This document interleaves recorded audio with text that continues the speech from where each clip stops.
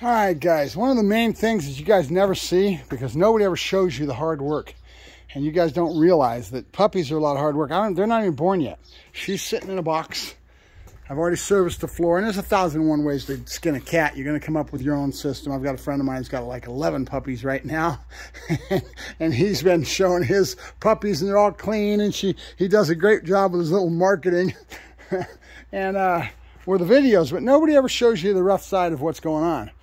I've got a kennel that I bought. I've got tarps. I've got all this money that goes into this Dura-Whelp. You can build your own. But bottom line is, it all costs money and effort, and your time is money. And when you start working on 11 puppies and you're trying to keep them clean and have to service them every day and keep things clean and disinfected, it's a lot of work. And then you're talking shots and food and vet bills. I mean, if she has a problem, a complication right now, we're going to have to run to the vet. That's going to cost me a vet bill.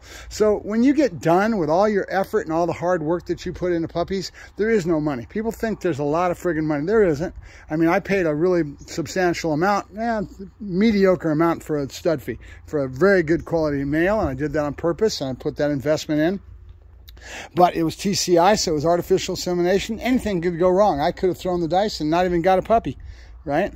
So in other words, she wouldn't have caught, and I wouldn't even got a breeding, and that was the risk you take. So the bottom line, there's everybody and their brother wants to breed puppies right now, and because the romanticism involved with seeing the cute little puppies, and oh, that's so cool. And in reality and truth, you're bringing dogs into the world that most of the time most people can't handle. These Malinois and high drive dogs, they can't even get handled by the public because they don't know what they're doing, and they're ignorant. So within a year or so, those dogs end up getting thrown in the pound and get put down. There's thousands of them being put down because of our human nature being in America, being a throwing away society, and they think they know what they're getting into, and they grab these dogs, and these dogs are way too much for the general public that doesn't have a friggin' clue, and they're getting put down. And it's because of people that are selling their puppies and not screening their people. You got to make sure you ask the right questions, and make sure you with these high drive dogs like this, make sure you place them in the right hands. Otherwise, they're just going to get thrown in the system and get put down.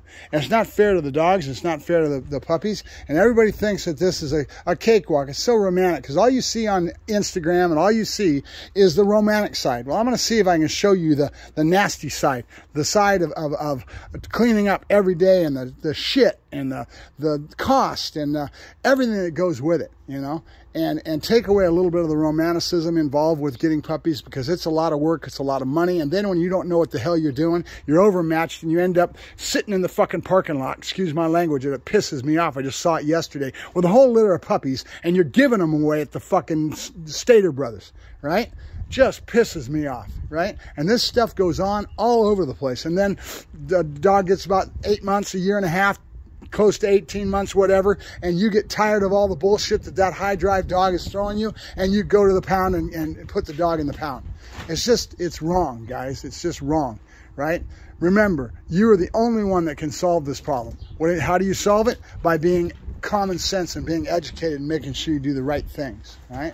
So, very irritating, but it is what it is. I'll thank you much. Have a good day, and there's my lecture for today. There's more coming. Believe me, I'm going to show you the nasty side of shit as we go along and make you realize how much money it costs, right?